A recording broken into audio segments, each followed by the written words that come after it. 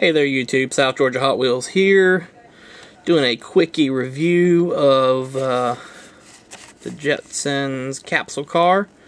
Just opening it up, taking a look at it. I've been wanting to crack one, so I figured we could all crack it together. So let's crack this thing open. Oh man, it's in there tight. This is actually made fairly well. The Flintmobile wasn't made this well, I don't believe, but metal base. This is metal. This is obviously plastic capsule. This is made very well. I really like this. As you can see, I just opened it. It's got a bunch of scratches on it, but maybe I can buff that out somehow. Who knows? But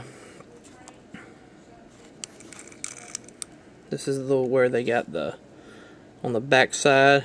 It's got a star. Then the back wheel just has the X or a plus sign. Inside's got some pretty cool detail. Not too much, but it's still pretty cool. One rivet, so this could easily pop out for a pretty sweet custom.